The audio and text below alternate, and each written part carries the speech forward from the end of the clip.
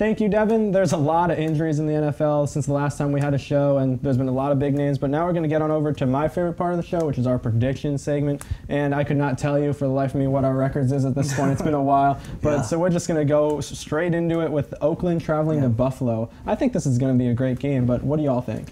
Yeah, I could definitely see this as being a potential upset. Just Buffalo has surprised me personally, this year. They have been playing well, but Oakland, I think the game last week is going to be that game that kind of flips the stage for them, kind of sets the tone for the season. So I think Buffalo gives them a real scare, but I think Oakland squeezes out. I'm going to go bold and say he goes to overtime. Wow, look at you. What about you, Justin? I'm going to agree with Joe here. I think Oakland's going to be riding a lot of momentum off of that win over, who did they play?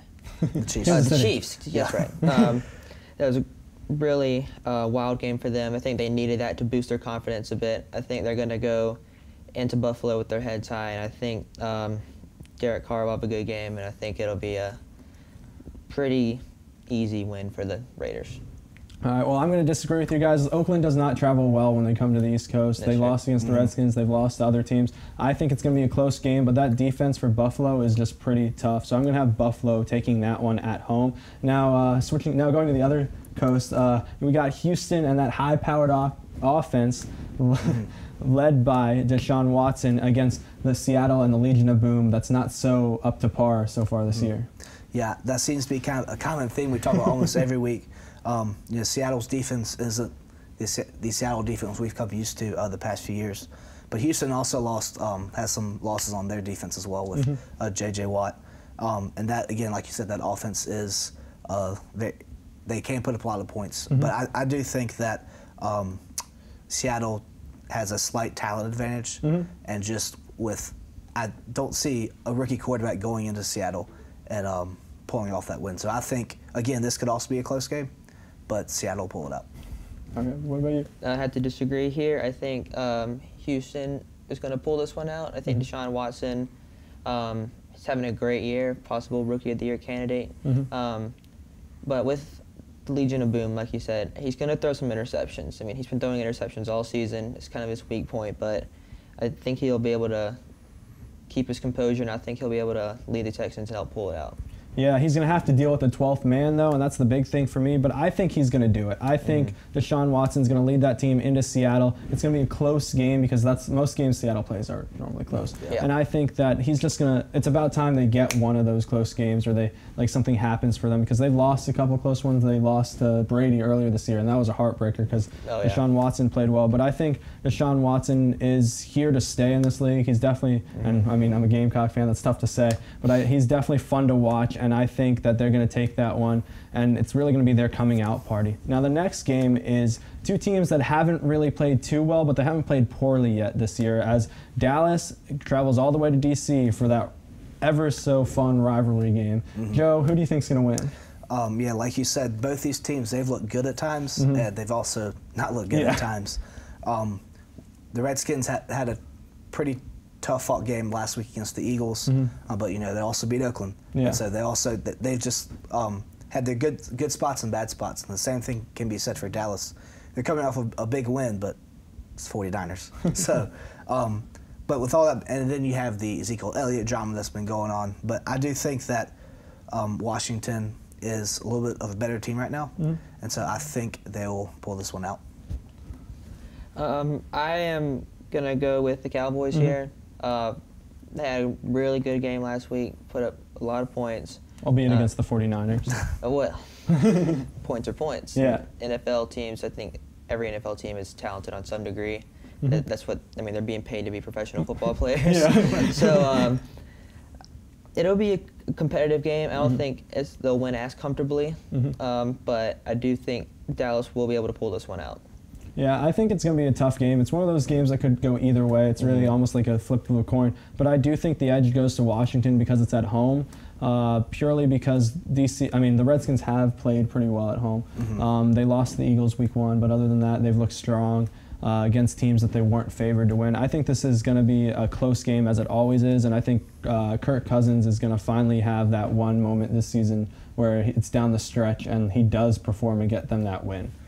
Now, moving on, we're going to go to Detroit, where Pittsburgh is going to play the Lions. So, guys, who do you think is going to win this one? Yeah, all year I've had this game circled on my calendar. I think this is going to be a really good game. Detroit had that fast start, and they had those couple losses. Pittsburgh is kind of the same way. They're kind of hot right now within the AFC, but I do think Detroit's going to win this game. I think Matthew Stafford is going to finally have a complete game, and he's going to take care of Pittsburgh. I have to agree with Joe there.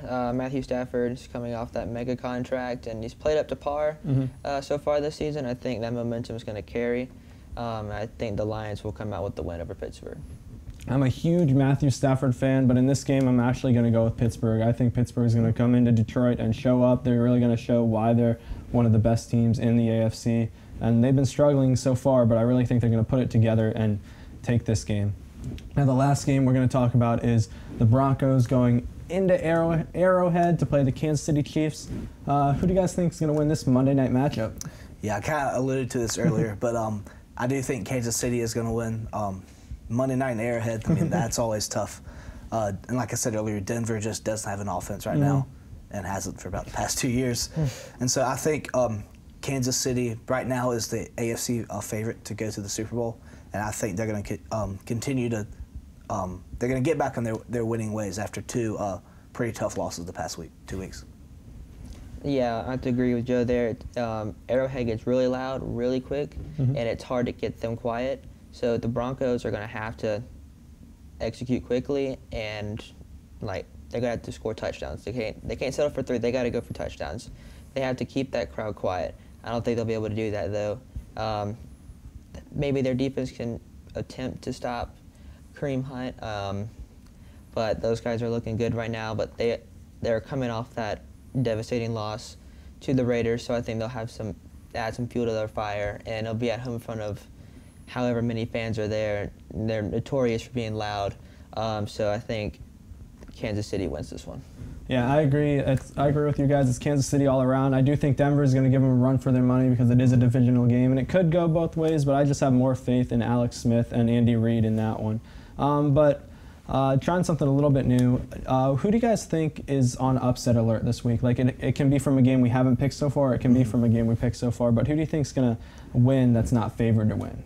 Yeah, I actually have, like I said earlier, the Lions over the Steelers, for the reasons. Is that an upset? I mean, they are at home. No, I'm just giving you a hard time.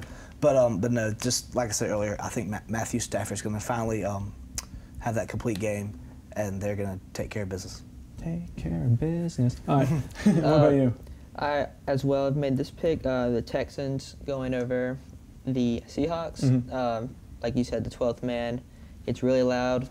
That stadium is designed to be loud.